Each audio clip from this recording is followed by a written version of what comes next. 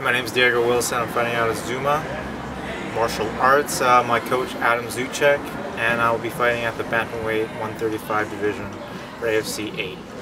So, Diego, how much notice did you receive to be on this card? I'm not exactly sure. Maybe 6 weeks. Yeah. How's the training going for you so far? Training's been great. I'm on weight. I think I'm peaking perfectly. So it's been my best camp yet. So Drinking lots of water. lots of water. Too much. Inspiration in this sport. Is there someone that you really admire? I admire Sarah Kaufman. She's a Strikeforce champ, former Strikeforce champ, and soon to be next Strikeforce champ. So I really look up to her.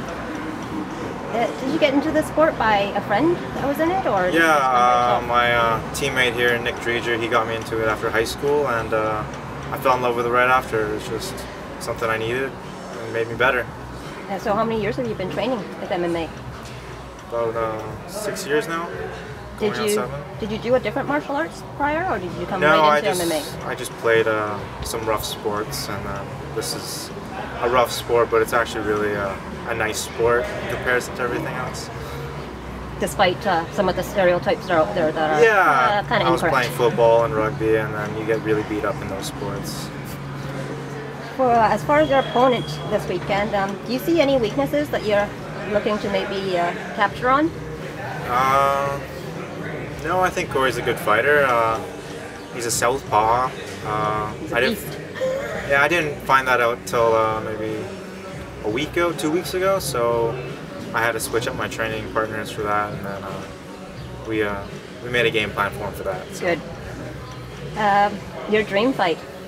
My dream fight. I'd fight BJ Penn for fun. Yeah. That'd be a good one. Yeah. That'd be a memorable fight too. He's a little overweight right now. What did you learn from the very last fight to training start now? Like besides like cardio and stuff, are you working more on ground game and stuff? No, I've been working more on my wrestling. We have Mike Sullivan. He's been coming in. He's like a top wrestler, and he's been teaching me some new tricks and traits. And then I think my last fight I was lacking in wrestling, so I've upgraded that. So you prepared to?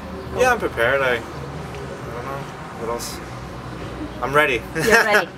All right. I think that's all that we need, and we'll see you on Saturday.